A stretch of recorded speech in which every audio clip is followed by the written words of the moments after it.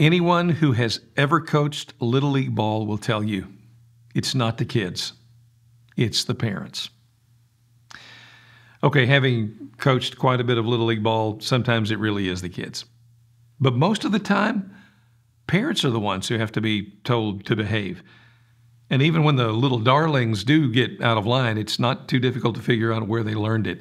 The home really is the most influential force in shaping the character of a child.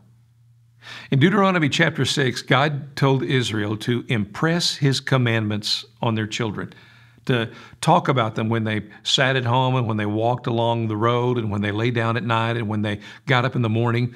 In other words, at every opportunity, they were to teach, talk, and train their children to honor God. But before He told them to talk to their children, He said to the parents, "Love the Lord your God with all your heart and with all your soul and with all your strength. These commandments that I give you today are to be on your hearts." Moms, dads, before we can offer it, we have to own it. Before we talk it, we got to walk it. Kids have a built-in inauthenticity detector.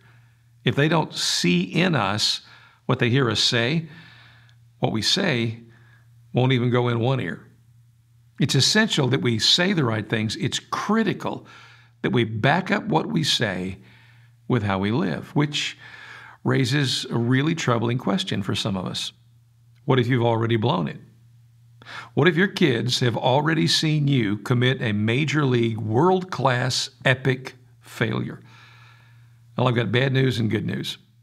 The bad news is no one has yet invented a time machine that enables to go back into the past and get a do-over. I'm looking at you, scientists. There are no mulligans in life. The good news is you now have an opportunity to teach your children a valuable life lesson. You can show your children what a Christian does when he or she fails.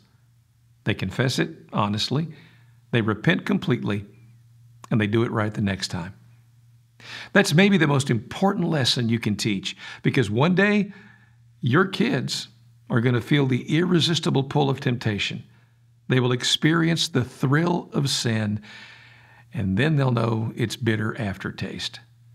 And when that happens, and it will, they'll need someone to show them how Christians get up when they fall. Who better than you? Not a sermon, just a thought.